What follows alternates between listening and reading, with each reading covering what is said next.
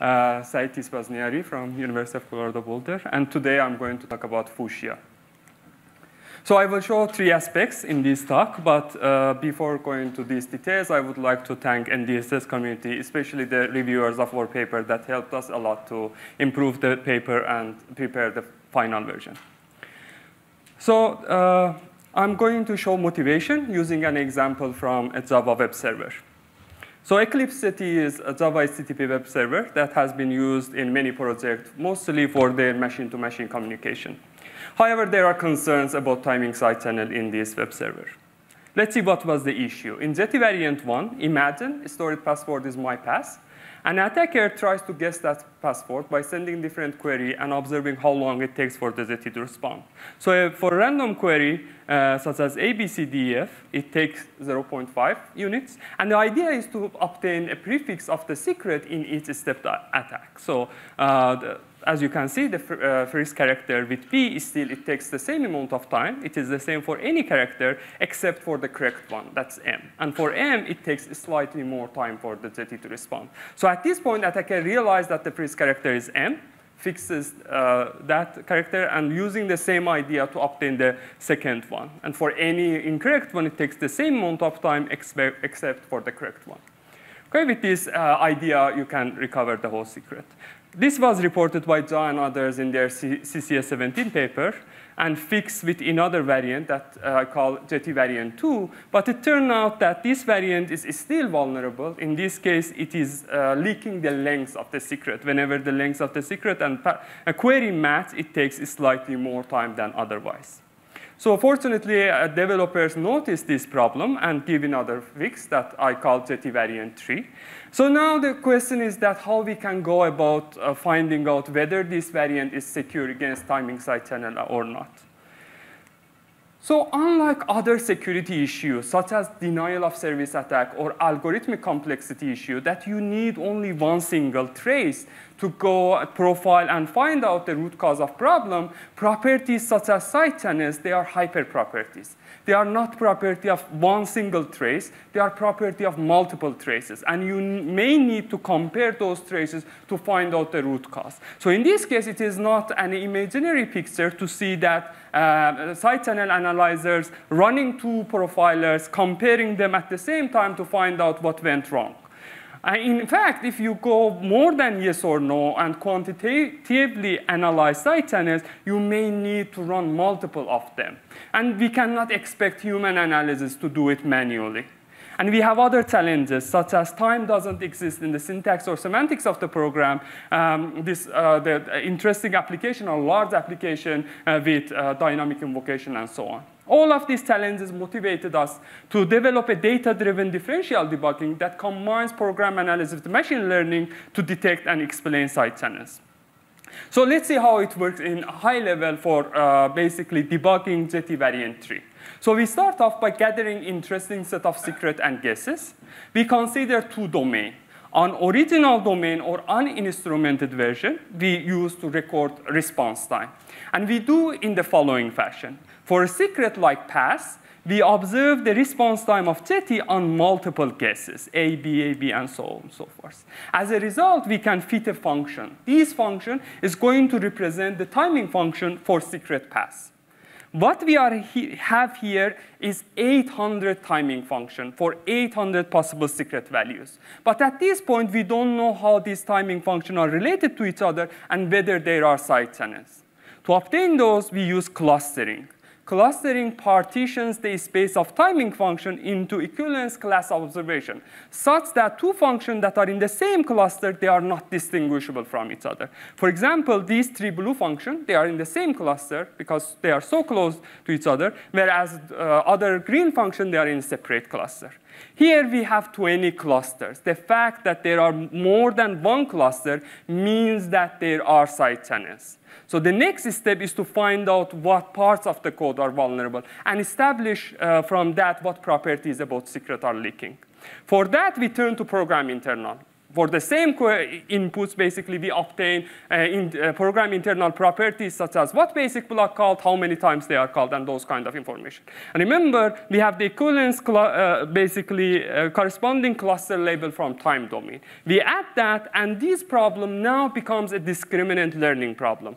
We are interested to know what properties are common inside the cluster, what property, that's basic block called, distinguish one cluster from another cluster. For that, we use decision tree models. Decision tree classifier is one way to learn discriminant models. And it shows that the fact that we are calling line 106 inside string equals function is the root cause of the differences. So it shows the basically loop body, and the number of times we are taking that loop, it still depends on the length of the secret. It's still after third fix, the length was leaking in these things.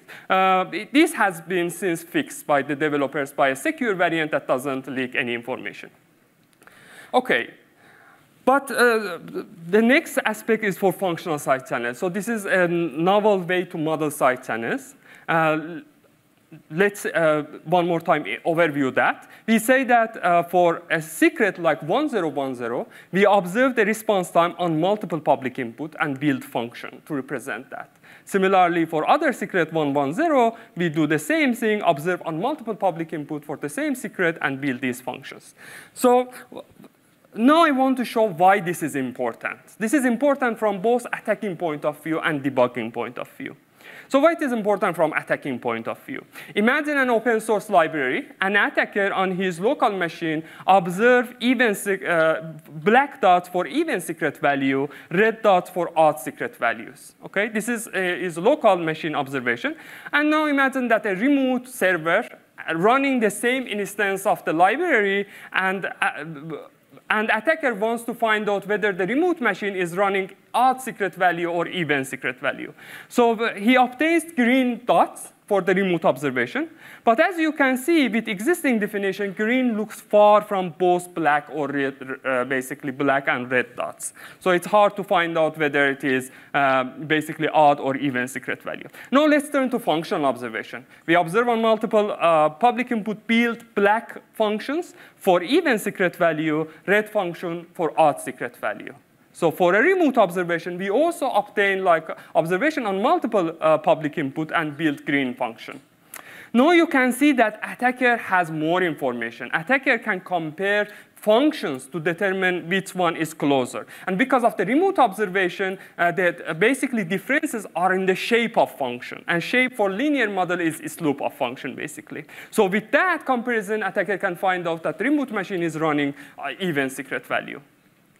So this is also important from debugging point of view. Let's see what's the idea here. Program P1 is leaking the number of set bits. The fact that there are ones in the secret can be leaks from timing observation. This is point-wise observation. We have on y-axis time. On x-axis, we have different public inputs from bit stream 0 up to 1, 1, 1, 1, 4, 1. And we have similar values for secret. This is a point-wise observation. We have below a functional observation. Okay? So what is definition based on the existing work is what I call point-wise non-interference, where the idea is that fixed public input to values such as 0, 1, 1, any variation depends only on secret values. In fact, we can find out how many classes of response time exist. If we do for any public input, we see 5 basically classes in the response time inside the blue box. And that matches with the functional observation. Functional observation also showing there are 5 classes of functions. Now let's turn to program P2. Program P2 known that it is leaking the length of the secret. So point-wise observation, functional observation. If we fix public input to any value, we are observing 2 classes in the response time. But the functional observation actually showing different thing. It shows that there are 4 classes of the function. And it matches with the reality. We have 4 possible lengths of the secret. So it turns out that existing definition may give false sense of the security, while this functional definition can capture realistic one. As I mentioned, clustering is my main technique to obtain distinguishable class observation. Let's see how it works. Here we have 30 timing functions, and we want to cluster them. Let's take few samples, F0, F4, F8, and F20. This is constraint-based clustering. We are saying that if two functions are more than epsilon far from each other, they cannot be in the same cluster because they are distinguishable from each other. So we start our clustering algorithm by putting everything in the same cluster. But as you can see, F0, F20, they are in the same cluster. This is not evaluable based on the constraints. So we increase number of clusters to 2. Now F0, F8 are in the same cluster, and this is not evaluable based on the constraint we have. So we increase number of clusters until all constraints are satisfied. And it turns out that with 4 functions that are more than epsilon far from each other, they are in different clusters. Okay, this is clustering. And as I mentioned, classification models such as decision tree classifiers are one way to explain timing side channels. There are other approaches that in the paper, but I want to emphasize on this one. So we have set of interesting secret and public inputs, and we have timing model for that. We use the instrumented version of the program, obtain like what basic block called, how many times they are called. But the way that we are going to model basic block calls is similar to what we did for timing observation. For secret 110 and basic block 18, we are going to collect number of calls to this basic block on multiple public inputs and build a function. This function summarizes any variation that depends on the public input. So if we compare functions, they are only depend on the secret values. So as you can see, for example, basic block 13, for 2 secret values, I obtain the same calls to the basically for that basic block. So in this case, a number of calls to this basic block really doesn't depend on the secret value. Okay, so with this, we can build this table. In each row of the table, we have a unique secret value. We have features that are basic block called, and their evaluation are functional value. And then we have labels, basically, and this is like standard classification problem that we can use off-the-shelf like decision trees for that. So let's now see some case study that's studied in this work. So the first one is for OpenJDK, regular expression operation. It has almost more than 600 methods. And the idea here is that imagine the regular expression that's stored is a secret information. So we have set of secret and guesses obtained, almost 6 million in this case. So we use a timing function to model timing behavior of basically regular expression library. Then we apply clustering, obtain basically whether there are different class of observation. As you can see, there are multiple clusters. So this indicates they are timing side channel. So we turn to program internal, obtain like interesting properties. And finally, with adding labels, the decision tree pinpoints a line 3964 inside basically slice class is the root cause. When we look at that part, we can see that there is this part that it returns as soon as there is this match. And this opens the door for the attacker to obtain prefix of the regular expression in each step attack. So the interesting part about this one, when we discuss with the developers, they confirm it, but they say it is really difficult to fix. So they basically suggest to add extra delays to basically resolve this issue if you have a pattern that is a secret information. The other thing is that to use like secure library, but unfortunately for Java at least, there's no really secure regular expressions. So we also perform other like case study, like I control swap. That's open source F5 like library. We found there's timing side channel in their password matching, and actually that explanation helped them also to basically address other issue in their closed source projects.